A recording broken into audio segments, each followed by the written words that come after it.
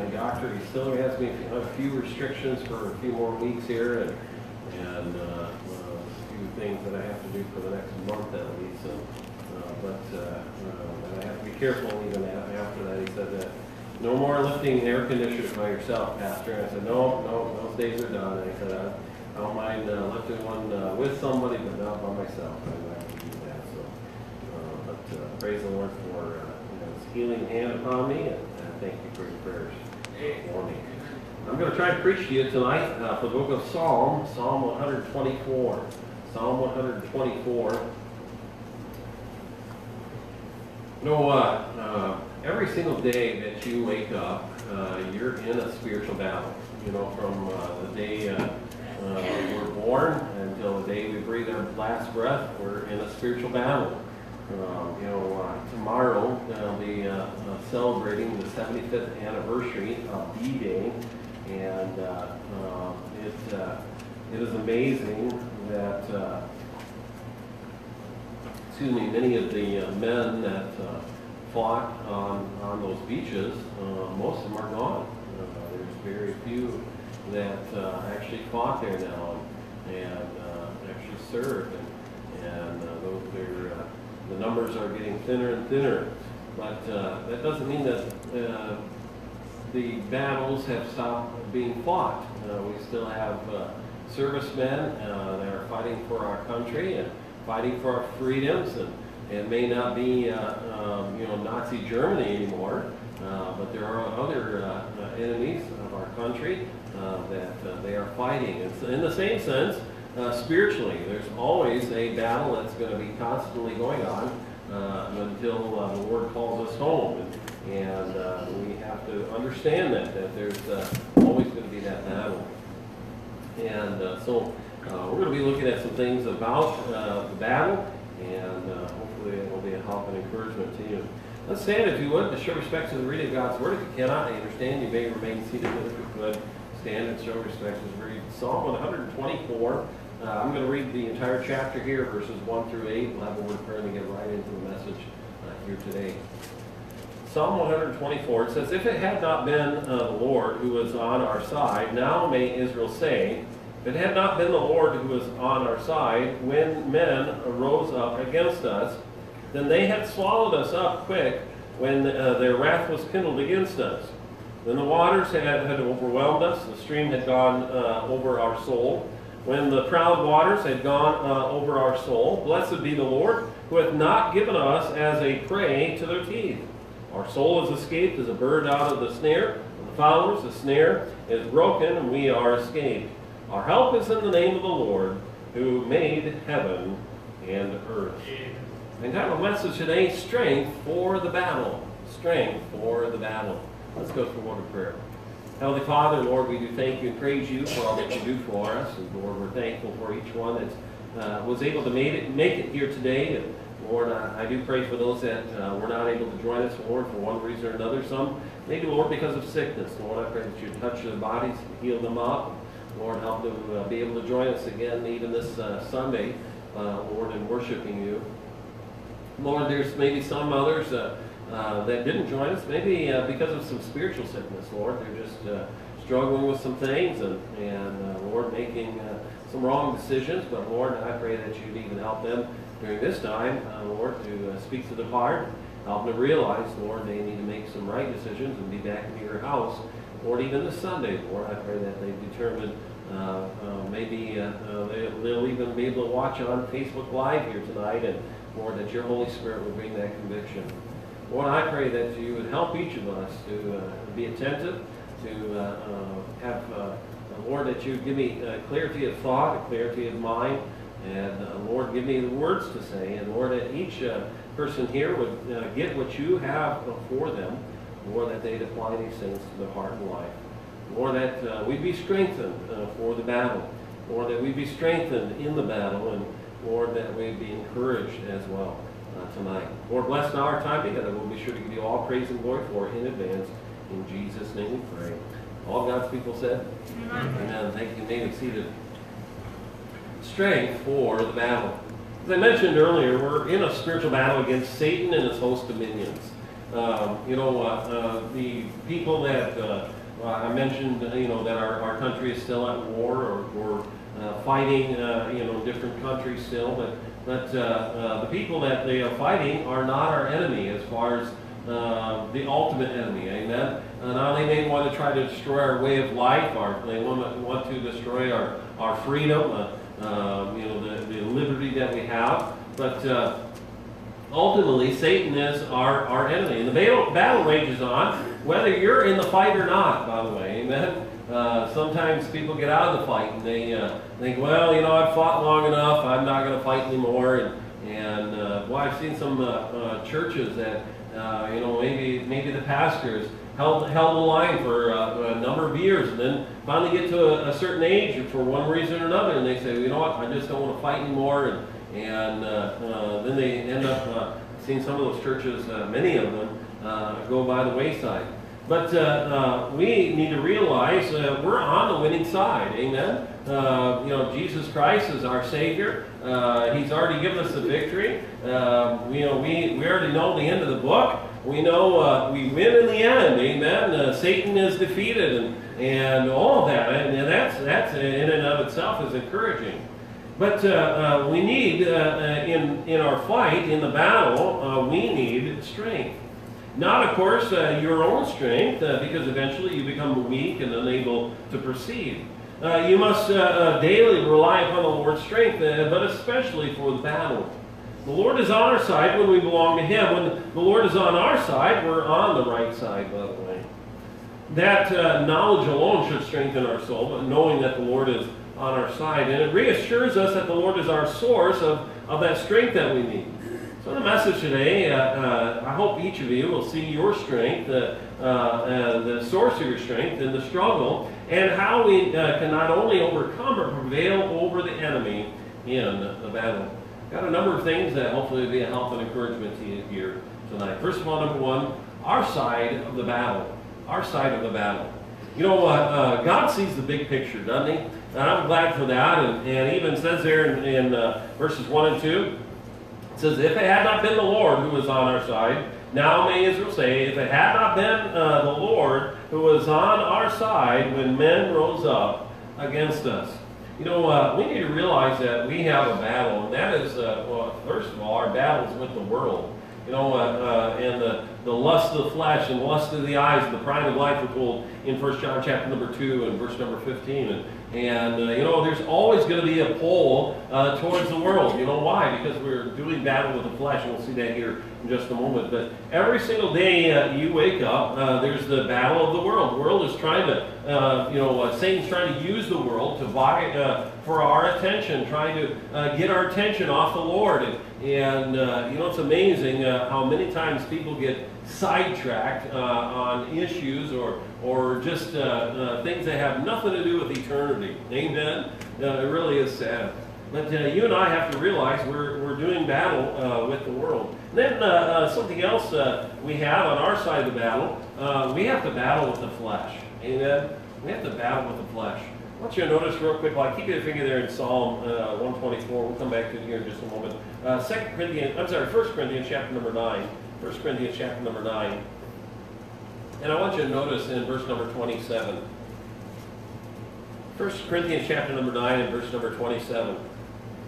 It says there, Paul, of course, he was talking here. He said, but I keep under my body and bring it into subjection.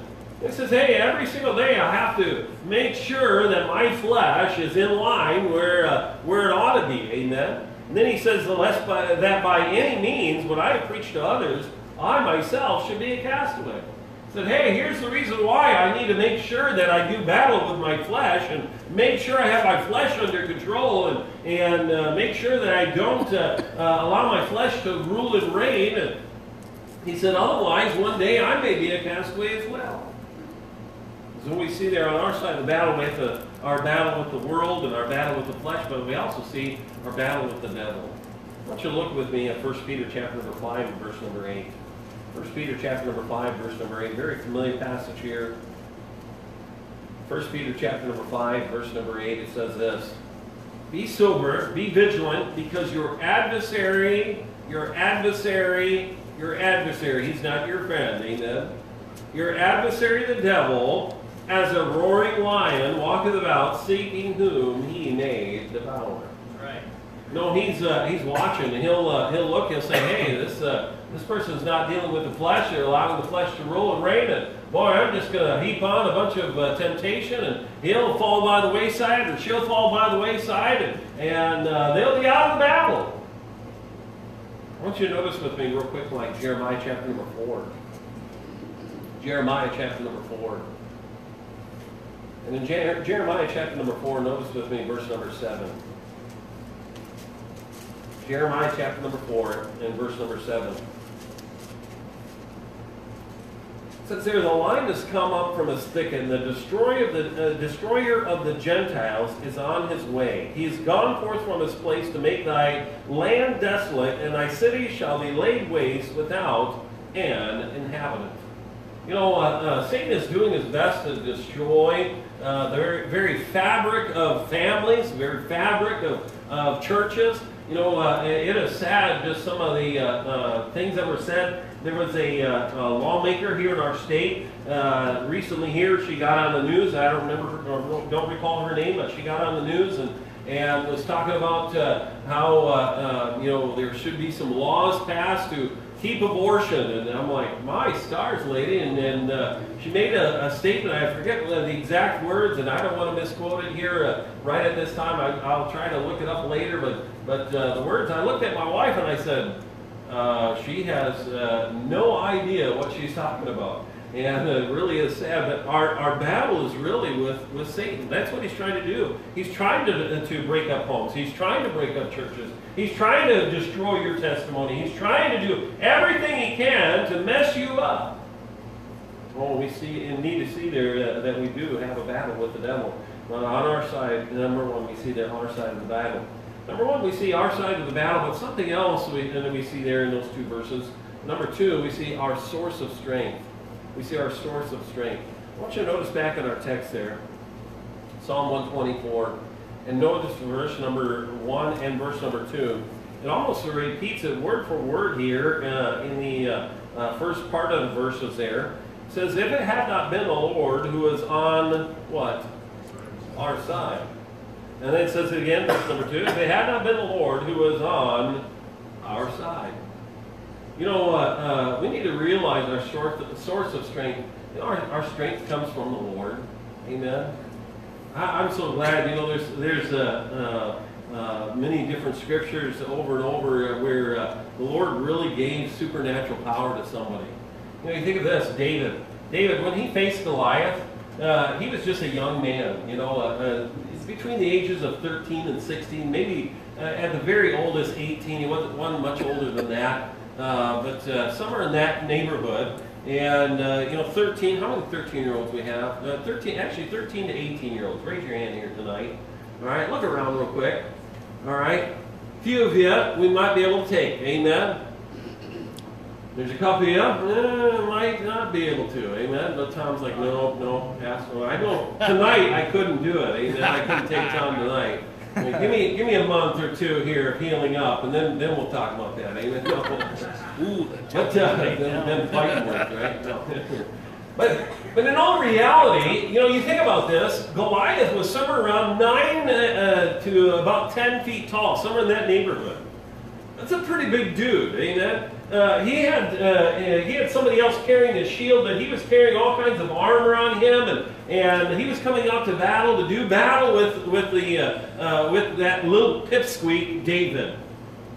David said this. He said, "Hey, this is not my battle, but the battle is the Lord's." You know, that was one of the phrases that he said. He said, "Hey, you come out to me with spears and sword, and I come to you in the name of the Lord." Amen.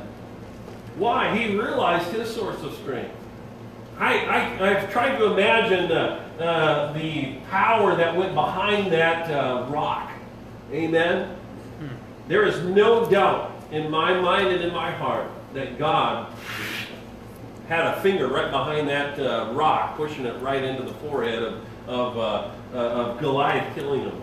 But you know, we don't have that ability, or we don't face Goliaths maybe here physically, but But I can tell you this, we do face some giants and we need some strength. Well, where can we go for that strength? Well, the Scriptures. The Scriptures are available to us. It's the written word, amen? Aren't you glad for the Scriptures? We can go, I know even Brother Slama mentioned about the songs, and many of the songs that are written in the hymns come from the Word of God. You know, there's a lot of different things in there that we can be encouraged from in the Scriptures. We can say, hey, David faced Goliath and he won the battle, amen? The battle was given to the Lord, and the Lord fought for him. But you know, something else we need to realize, our source of strength is the Spirit. The Spirit's present with us, you know. And He's promised never to leave us nor forsake us. Doesn't matter what we're facing. You know, this is that spoken word of God. It's the Holy Spirit that'll come along and say, hey, it's okay. Keep doing right. Hey, it's okay. Keep on the right path. Amen. Oh, and then we also see something else. We see the security of the believer. You know, that is strengthening in and of itself. You know, there's a lot of uncertainty in this world, isn't there? You know, tomorrow the stock market could crash. And if it does tomorrow, you say, well, Pastor said it was going to good bad. You know, he must have known something we didn't know. I'm going to tell you right now, I don't have a clue about it. Amen. But tomorrow it could crash. The housing market, boy, I remember a few years back, and back in, I think it was around 2008, somewhere in that neighborhood. And I remember it was actually a Wednesday night. I got up, and boy, there was one person got up and said, oh, pray for this. I'm not sure about this. And another person, oh, pray for this. I'm not sure about this. And I said, wait a second, has God died on us? Amen? And I preached an entire different message. I had a message already ready to preach, and I ended up preaching a message, and I don't even remember all the points. I just remember the title. It was entitled No Fear, and that's what I preached on. But you know, we need to realize that we do have that security. It's the Lord that gives us that security. It's a reminder of who of who we can rely upon, who we can depend upon for our strength. What an encouragement to know that who our strength, our source of strength is, and that is the Lord.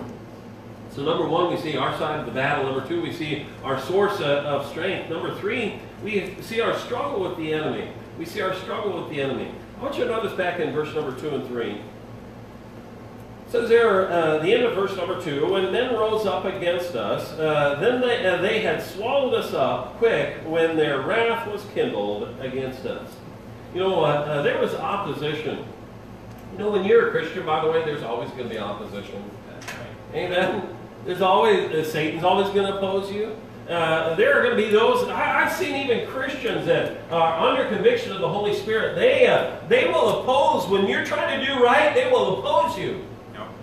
I've seen it. I've watched it. I've experienced it. Amen? You have to determine to say, hey, I'm going to do right. But you know, there's always going to be opposition. And you know what, I mentioned this earlier, Satan's going to use the lust of the eyes, the lust of the flesh, and the pride of life to try to pull you aside. Then we also see something else. We see the obvious outcome with the Lord's help. Notice back in our text there. It says, if it had not been the Lord, verse number 2, who was on our side, when men rose up against us, then they had swallowed us up quick when their wrath was kindled against us. So, hey, this is what could have happened. This is the obvious outcome that could have happened, but with the Lord's help, we were able to overcome that. Boy, praise the Lord for that. We see there the ordeal is explained. You know, sometimes we go through some things, and it's good sometimes to just share it. Many times when I've gone through things, I've shared. My wife said the other day, she goes, you know, we were talking with an individual, and she goes, my husband's just an open book. And I really am. Hey, man, I've always been that way, or at least tried to always be that way. But sometimes when you begin to talk with somebody, and you say, boy, I went through this, and had to go through this, and then somebody else says, boy, I experienced the same thing, and this is what the Lord did to help me and get me through that. And boy, I tell you, it sometimes helps. Well, we see there our struggle with the enemy. Number one, we see our side of the battle. Number two, we see our source of strength. Number three, our struggle with the enemy. Number four, we see our solemn setting. We see our solemn setting. Notice in verse number 3 again. It says, then they had swallowed us up quick when their wrath was kindled against us.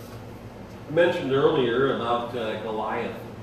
You know, there are sometimes we have some Goliath-sized enemies, don't we? You think about this. I don't know if you ever done the study. It's been a while since I preached a message about that. But David didn't just, say, well, I just need to pick up 5 smooth stones because, well, in case I miss him with the first one, I got 4 extra shots.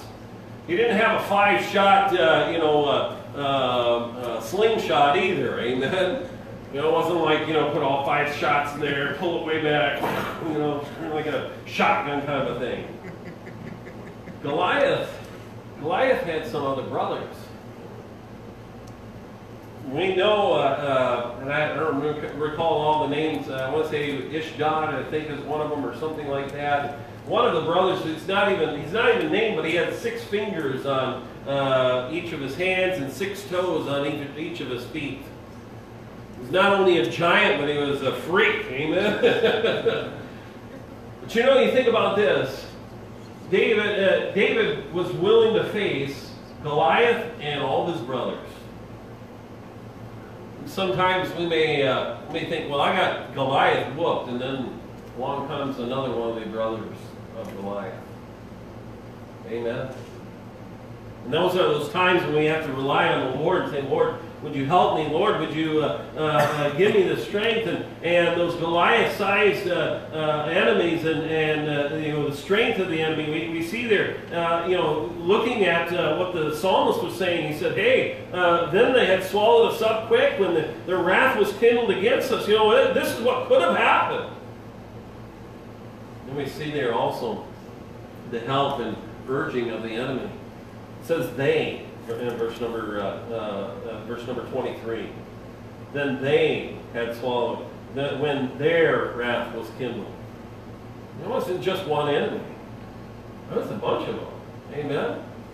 They went going after them, and I remember years ago, I went to grade school. We were going to school over in Menominee, and at school there was a buddy of mine. His name was Bo Emery. And Bo and I were real good friends, or at least I thought we were. And one day we were playing soccer, and as he was kicking the ball ahead of him, I saw another individual that was going to outrun him and cut him off. And I thought, I can beat Bo and kick the ball and get it in the goal, and we'll win.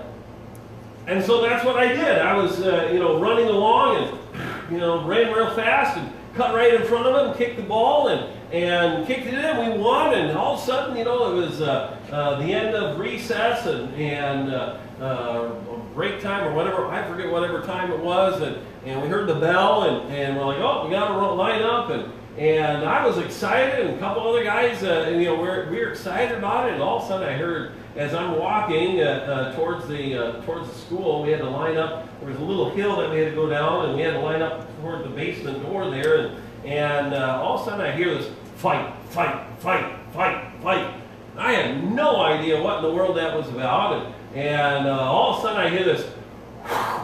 And it was a fist that went by me, and I'm like, whoa! And there was a couple other boys that were wanting to gang up on me and try to fight me, all because I had cut in front of my buddy and kicked the goal in, and we won. And I was like, what in the world here, And here's these four guys that had surrounded me and were going to try to fight me, and I'm like, oh, what in the world's going on here? And all of a sudden, the principal comes out, Mr. Nelson. And Brother Mitch Nelson from over in Menominee, he's a very stern and solemn person that I've always known about him, and he come walking up behind all of them, and he grabbed the one boy's arm as he was going to throw a punch, and I was just standing there, I'm like, amen.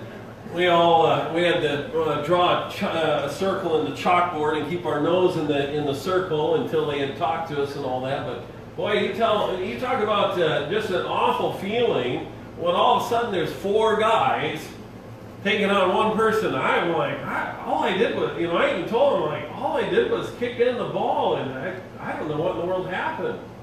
what had happened was, I didn't know this, but Bo was going to kick it to another buddy of ours that was on our team. And I didn't see that buddy because I was looking at the other guy that was coming up behind him. And I explained to Mr. Nelson what happened. And then once he saw what had happened, he's like, oh, okay, well, all right, don't do this again. I'm like, well, I didn't do anything, amen? But sometimes Satan makes us feel like we're surrounded. Sometimes we may feel that we're the only one. You ever felt like you're the only one in the battle? Nobody else, nobody else is going through this, Pastor. Well, I've heard that before. I had somebody one time that said, Pastor, you would not believe what I'm going through. I said, try me, amen. And the individual was going through something. I couldn't tell that individual what another person had just told me the day before. They were going through the exact same situation. Different names, different faces, but the exact same situation. We're not alone, by the way, amen. But we see there our solemn setting. Number 1, we see our side of the battle. Number 2, our source of strength. Number 3, our struggle for the enemy. Number 4, our solemn setting. Number 5, we see our soul overcome. We see our soul overcome. I want you to notice in verse 4 and 5. It said, when the waters had overwhelmed us, the stream had gone over our soul. Then the proud waters had gone over our soul. You know what? There's been a lot of flooding lately here, and both in our community and then you go further south. Boy, I tell you, I saw on the news last night, there was, I think it was down in Arkansas, they showed the river, and it was, all you could see was the rooftops of the houses, and I was like, oh my stars, boy, I'm glad we live up north, amen, upriver, not downriver, amen, bless our hearts. But I have been on waters when a storm arises. It's a very uneasy feeling. It really is. Yesterday, I appreciate Brother Tom and Brother McCoy mowing the lawn. And yesterday, I was kind of concerned as a pastor. Why? I knew there was a storm rolling in, and Tom's like, hey, I'm going to try and mow the lawn. I said, okay, mow the lawn until lightning strikes. And so I stood outside, and guess what? I stood out there, didn't I? And I was watching, I'm like, and all of a sudden I see this, and I'm like, all right, and then Tom come rolling around, I'm like, pull it back in, amen. And why? Because I knew that storm could be pretty bad. Could be a lot of wind. Could be some possible hail. A lot of things that can happen. But if you ever have been out on the water, out on a lake or anything like that, a wind begins to pick up, a storm comes along, boy, it's an uneasy feeling. I've been on lakes when there's what's called white caps. If you ever seen that, it's when waves get so big that they begin to, you see the white on top of that wave, That's not a fun feeling. Sometimes, just like the psalmist said there, said when the waters had overwhelmed us, the stream had gone over our soul, then the proud waters had gone over our soul. Sometimes we can become overcome by the waters of doubt. We can become focused upon our problem that we say, well, does the Lord really care about me? Can He really keep me safe from this storm, or can He keep me from this boat capsizing in the storm? Sometimes we may be overcome by doubt. Sometimes we may be overcome by the waves of discouragement. Well, I tell you, there have been times that, I guess more recently is probably been, I don't know, within the last 5-6 years here, that I had gotten discouraged. Before that, I told my wife, I said, I've never been discouraged before. And now it can kind of become discouraging about some things. And then it seems like this.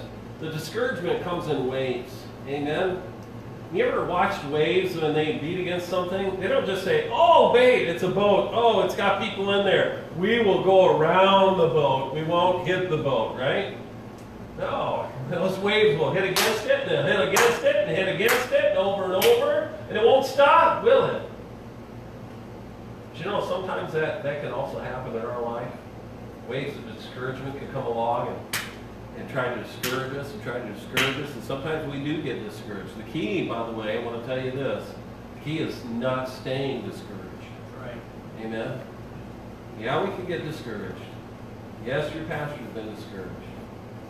I tell you, I don't ever want to stay discouraged. Amen? I want to stay encouraged. Amen? But you know what? Something else that can happen, we can be overcome by the waters of doubt and the waves of discouragement. But something else we can become overcome by is the whirlpools of defeat. You know what happens when a person gets defeated? Kind of feel, you know, they begin in this kind of downward spiral. They say, well, you know, nobody loves me. Nobody cares about me. Nobody's paying attention to me. Nobody's praying for me. And it just is a downward spiral. You know, you ever seen a whirlpool? This last winter here, some of you remember we had all this water and snow and all that. But when it began to melt, we had the drain down there. It had about 4 inches of ice, and then we had about a foot of water above that. I was like, I told Miss Stanley, I said, boy, if we don't get this opened up, you know, we're going to have some problems. We're going to have a lot of water out here. So I went out there, and I was like, okay, I know the general area where it's at. I actually snapped a picture recently, so that way I know exactly where it's at and how far out and all that. Anyways, I was like, okay, I know it's got to be in this area. And so I took some ice melt, and I just kind of made a pattern, and like that, and got some more ice melt, made another pattern like that, and I was like, okay, it's got to be right in this area somewhere, you know, within this, you know, 5-6 square feet area here. I know that drain's got to be there. And I was sitting there talking with a gentleman on the phone, and all of a sudden I heard this, you know, I'm like, what in the world? And it was some bubbling. I'm like, oh no, I must have hit something, because the bubbling was right near the front tire of the plow truck.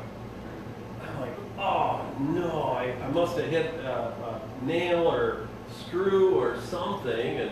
And so I'm sitting there talking to this gentleman. I'm like, yeah, this tire's going to go flat. You know, and I'm like, in my head, I'm just going over my head, okay, how can I get, you know, I'll have to get back up here, and I thought, well, I'll just, you know, finish talking to this guy, it won't be much longer, and then I began to look out there, and it began to bubble away from the tire a little bit, and pretty soon it began to bubble a lot more, and I was like, man, it's like boiling, you know, I'm like, there's nothing boiling here, ain't that? Pretty soon that little area, I began to see a little whirlpool. I was like, oh, the drain, it's opening up. Awesome, amen. Do you know, as that drain opened up, it began to pull that water down. But it also began to pull a whole bunch of other things. There was some ice floating on the water. It began to be pulling down. And pretty soon it began to cover up that drain, and it couldn't drain anymore. So I got out there, I got a chipper, and I began to chip away at it. But I began to see all this other stuff, you know, all kinds of floaties and things that were just being pulled right down into that drain. You know what? That happens to you as well. That downward spiral will come along, and that whirlpool will drain you spiritually. It'll drain you physically and mentally, and sometimes you can be overcome by those whirlpools of defeat. Oh, we see there our soul overcome. Number 1, we see our side of the battle. Number 2, we see our source of strength. Number 3, our struggle with the enemy. Number 4, our solemn setting. Number 5, our soul overcome. Number 6, we see our sparing by the Lord. We see our sparing by the Lord. Notice verse number 6. It said, blessed be the Lord who hath not given us a prey to their teeth. Boy, what an encouragement. Amen. God will prevail. Amen. God will protect. God's way will be protected, by the way. God's workers will not become prey for the enemy. I'm glad that God doesn't say, well, you know, that's it. They've messed up once. I'm just going to give them over to the enemy. I'm glad he doesn't do that. I'm glad he's gracious. I'm glad he's merciful. I'm glad he's willing to say, hey, no, Satan, you can't, this is how far you can go. Amen. How do we know that? We know that from Job. Amen. Satan wanted to destroy Job's life, and God said, hey, you can touch anything you have, and that he has, but you cannot touch him. You leave him alone. Amen. Then Satan goes, oh, skin for skin. You take away his health, then he'll curse you. What did God do? God allowed Satan to take his health, but he said, hey, you cannot touch his life. His life is mine. Amen. There are maybe times that you and I may feel that we're overwhelmed, but I'm glad that God does spare us. I'm glad that God prevails and he protects and he doesn't allow us to become prey for the enemy. Oh, we see there our sparing by the Lord. Number one, we see our side of the battle. Number two, we see our source of strength. Number three, our struggle with the enemy. Number four, our psalm setting. Number five, our soul overcome. Number six, our sparing by the Lord. And lastly, number seven, our snare is sprung. Our snare is sprung. Notice with me verse number 7 and 8.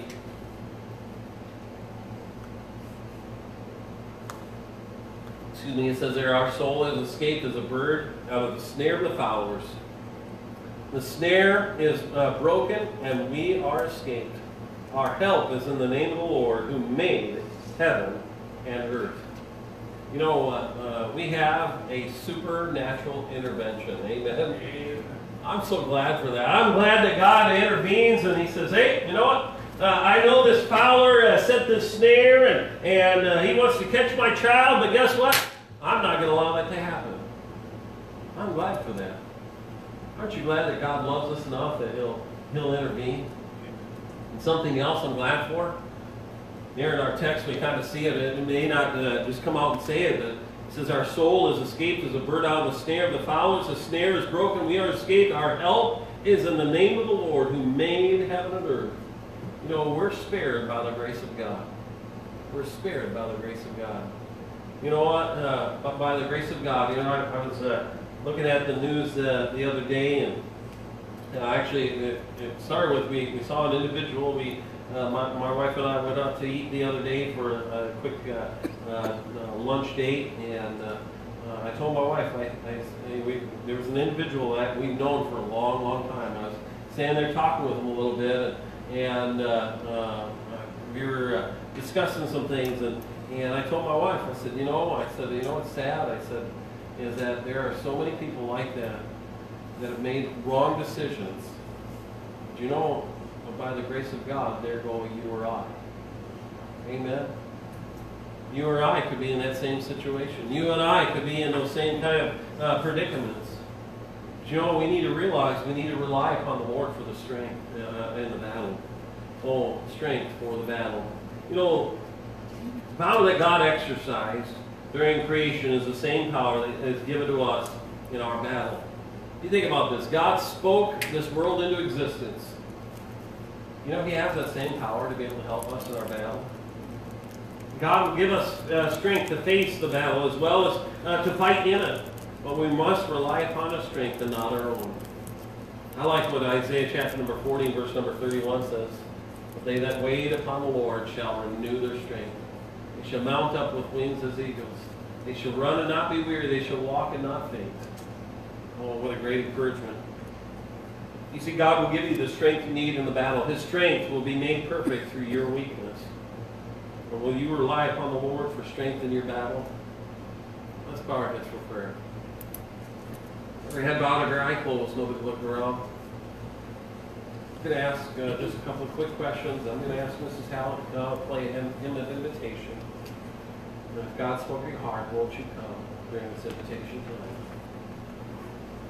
If you're here, I know the message was not about salvation. I had no intention of preaching about salvation tonight. And I don't know every single heart, but God does. Maybe there's somebody here tonight that would say, Pastor, I don't know if I'm saved. I don't know if I'm not 100% sure if heaven is my eternal home. In this brief prayer, would you pray for me? Would you indicate that need just by slipping your hand up, slip it back down, I'll see your hand. God knows your heart's need. Pastor, pray for me. I don't know if I'm saved. Would you pray for me? The other question then is this. You say, Pastor, I know I'm saved. I'm on my way to heaven. I realize I'm in a battle. I realize Satan has been beaten against me, and the waves of discouragement have beaten against me, and it just seems like I've just felt overwhelmed. I realize I need to rely upon the Lord for my strength. God spoke to my heart during the message tonight. Pastor, in this brief prayer, would you pray for me? Would you indicate that maybe just by slipping your hand up and slip it back down? I'll see your hand. God knows your heart's need. Pastor, pray for me. Yes, I see that one and this one. Anybody else? Pastor, pray for me. I see this one over here and this one back here. Anybody else? Pastor, pray for me. God spoke to my heart. Would you pray for me? Is anybody else like that here tonight? I want to encourage you in just a moment. If God spoke to your heart, won't you come talk to the Lord? Won't you do business with Him? Won't you come? Heavenly Father, thank you for speaking to hearts tonight. Lord, I pray that you be glorified. Lord, that you will give strength to those that are weary. Lord, I pray that you'd encourage those that are discouraged. Uplift us, dear Lord, during this invitation time. In Jesus' name we pray.